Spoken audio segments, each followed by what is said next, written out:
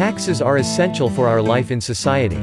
Countries rely on tax revenue for their fiscal planning in order to make important investments in key aspects for citizens such as infrastructure, health and education. Despite their importance, more often than not, people don't like to pay them. Tax fraudsters make governments lose millions of dollars. Many strategies exist to avoid paying taxes.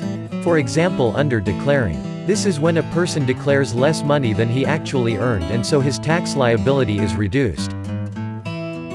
Tax authorities are given the task of finding these fraudsters and usually rely on experts' intuition.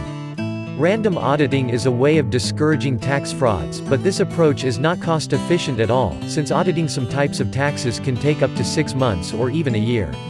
Therefore, tax auditors are overflowed with work. In Colombia, the city of Bogotá is growing fast.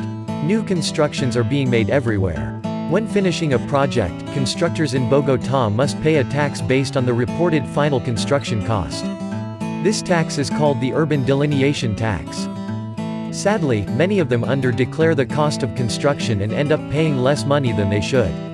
Caesar, the urban delineation tax auditor, has too many buildings to audit, and doesn't know which to audit first. Since auditing a building can take up to a year, he should only audit the most suspicious constructions.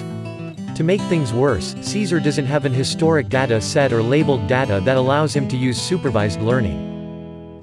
How can data science help Caesar the auditor? Even though we don't have an historic data set to help us find patterns, information contained in the tax declarations can help us solve this problem.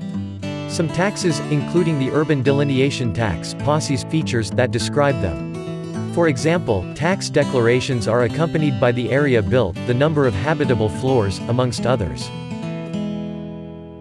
An intuitive approach to tackle this problem is to assume that similar tax declarations should pay more or less the same amount of money.